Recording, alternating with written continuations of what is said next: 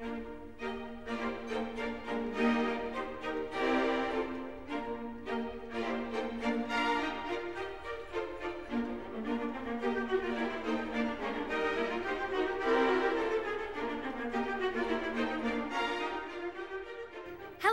and welcome to the story of the Nutcracker.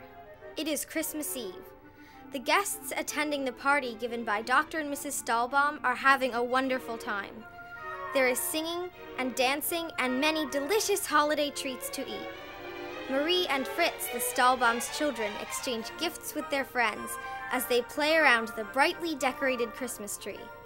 Marie is especially delighted when her godfather, Herr Drosselmeyer, arrives, because he always brings her the most wonderful gifts.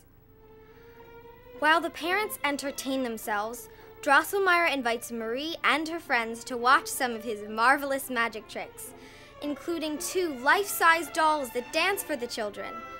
Drosselmeyer then gives each of the children a gift. Marie's gift is a Nutcracker doll that delights her. Soon the party ends and all the guests go home.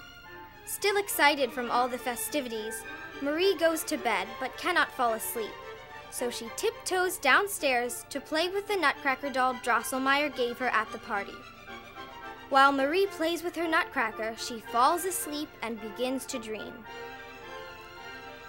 In her dream, Marie sees the Christmas tree grow and the dolls become life-sized. She sees giant mice scurry around the room.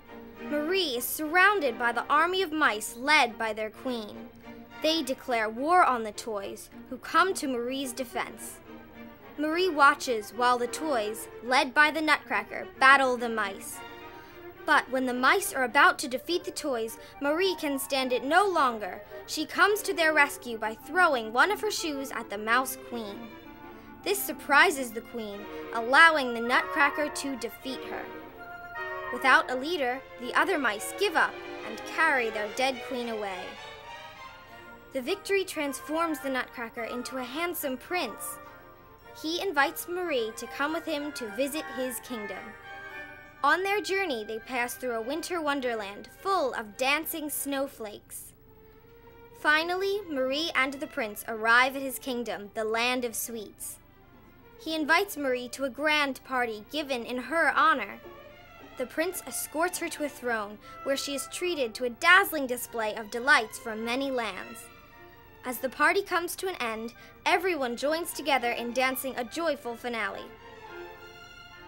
As Marie begins to awaken from her dream, the inhabitants of the Land of Sweets slowly fade away. She is back in her own home, holding her Nutcracker doll, and thinking about her wonderful adventures. And now we invite you to join Marie and her friends at the party.